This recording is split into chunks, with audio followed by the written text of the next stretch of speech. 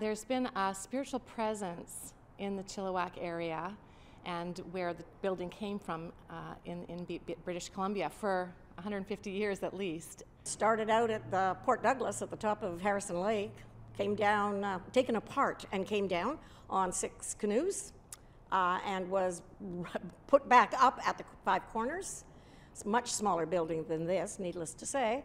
And then in, I think 1902 or 1903, they had to build a bigger church.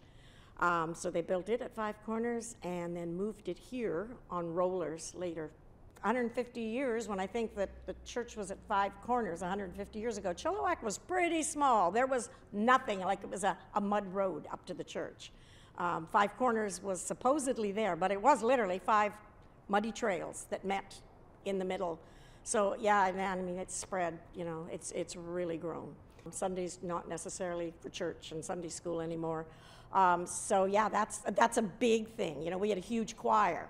Now we don't have a huge choir. It's just there's 3 services in yeah, here. They 3 services. Add a balcony on. Yeah, and, yeah. So you know, it ebbs and flows. You know, you have a whole lot of people, and then it kind of goes down, and there aren't as many people. Then it builds up again, and that's over all those years. That's how it's been.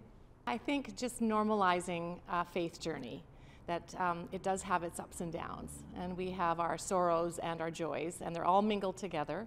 And we just show up when we can, how we can, and receive what we're needed at the time. And hopefully it be a community, a loving community of care and encouragement. So building up the community, I think, is really important. For the 150th anniversary, we've put up labels all around the building as a bit of a history tour, and labeling, you know, which were from the original building at Port Douglas, and what pieces have been added and who gifted those to the church in remembrance of someone.